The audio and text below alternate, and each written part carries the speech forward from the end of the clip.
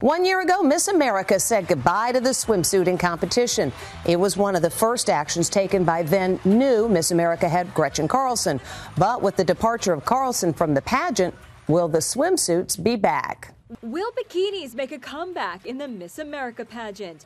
That's the big question today, now that former Miss America Gretchen Carlson has resigned as head of the pageant organization. Miss America semifinalists in swimsuits. She spearheaded the move to do away with the famous swimsuit segment when she took over in 2018. It was a controversial decision, and now with her gone, will there be a push to bring back swimsuits? An Inside Edition Twitter poll reveals it to be a real horse race. 52% say bring it back. 48% say no, they don't want to see a return to swimsuits. We spoke to Miss America 2004, Erica Dunlap. I think swimsuits should absolutely return to the pageant. It proves your discipline to yourself.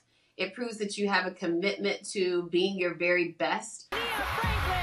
Nia Imani Franklin won last year's contest, the first pageant that didn't have a swimsuit competition. She told us back then she's just fine with it not returning. I personally prefer not to be on stage in a swimsuit. But the pageant may have other ideas.